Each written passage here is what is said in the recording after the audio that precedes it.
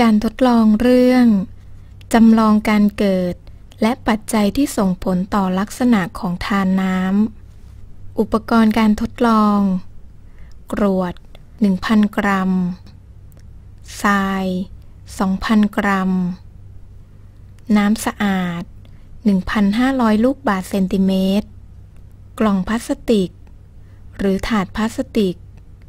พร้อมเจาะรูระบายน้ำไว้1 ใบสายยางขนาดเล็กยาวประมาณ60 เซนติเมตร1 อันภาชนะทรงสูงสำหรับใส่น้ำและรองรับน้ำ1 ใบหนังสือที่มีความหนา 1-2 เล่มวิธีการทดลองนำกรวดและทรายมากองแยกกันและให้ทั้ง2 กอง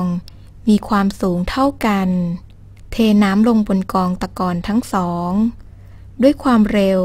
และปริมาณน้ำเท่ากันสังเกตลักษณะร่องน้ำที่เกิดขึ้นและบันทึกผลนำทรายมากองจำนวน2 กองให้ทั้ง2 กองมีความสูงต่างกันเทน้ำลงบนกองตะกอนทั้ง2ด้วยความเร็วและปริมาณน้ำเท่ากันสังเกตลักษณะร่องน้ำที่เกิดขึ้นและบันทึกผลนำทรายมาเกลี่ยลงในกล่องพลาสติกที่วางเอียง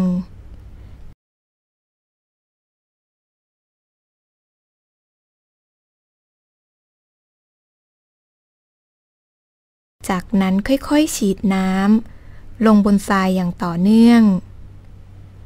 สังเกตน้ำจำลองที่เกิดขึ้นตั้งแต่ต้นน้ำจนถึงปลายน้ำเกี่ยวกับทิศทางการไหลของน้ำขนาดและรูปร่างของธารน้ำจำลองความเร็วของธารน้ำจำลองรวมถึงการกัดเซาะการพัดพาและการสะสมของทรายที่เกิดขึ้น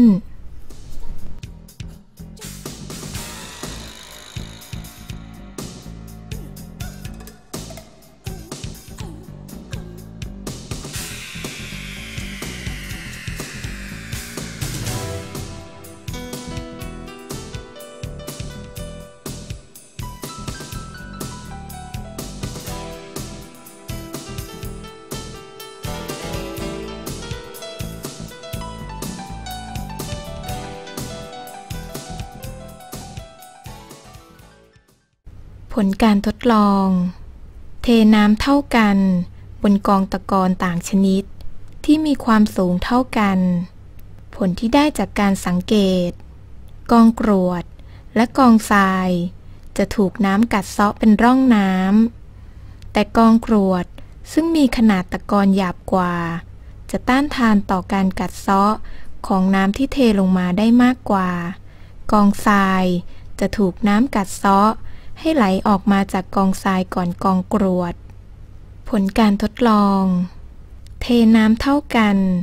บนกองตะกอนชนิดเดียวกันแต่มีความสูงไม่เท่ากันน้ำจะกัดเซาะตะกอนให้เกิดลักษณะเป็นร่องกองตะกอนที่สูงกว่าน้ำกัดเซาะกองตะกอนให้เกิดเป็นร่องมากกว่าและรวดเร็วกว่าผลการทดลองเมื่อฉีดน้ำลงบนกองตะกอนในกระบะทรายตะกอนที่มีขนาดเล็กสุดได้แก่ทรายละเอียดจะถูกพัดพาออกมาจากกองตะกอนก่อนตะกอนขนาดอื่นๆและจะถูกน้ำพัดพาไปสะสมและทับถมในลักษณะที่แผ่กระจายออกไปและเมื่อฉีดน้ำต่อไปเรื่อยๆทรายละเอียดที่สะสมและทับถมกันในบริเวณดังกล่าวจะถูกน้ำพัดพาออกไปอีกและจะไปสะสมและทับถมบริเวณพื้นที่ราบต่อไปตามลำดับสรุปผลการทดลองเมื่อฉีดน้ำลงไปบนกองตะกอนกรวดจะทนต่อการกัดเซาะของน้ำได้มากกว่าตะกอนทรายซึ่งมีขนาดเล็กกว่าทรายละเอียดจึงถูกน้ำกัดเซาะพัดพาออกจากกองตะกอนก่อนตะกอนกรวด และกองตะกอนที่อยู่สูงกว่าความลาดชันพื้นที่มีผลทำให้น้ำมีความแรงและความเร็วมากกว่าดังนั้นร่องน้ำของกองตะกอนที่สูงกว่าจะถูกน้ำกัดเซาะมากกว่าเมื่อฉีดน้ำไปที่ทรายจะพบว่าตะกอนทรายละเอียดจะถูกพัดพาออกมาสะสมตัวก่อนและถ้ายิ่งฉีดน้ำนานขึ้นตะกอนทรายก็จะถูกพัดพาไปไกลมากขึ้นและตะกอนกรวดก็จะถูกพัดพาสะสมและทับถมกันต่อไปตามลำดับ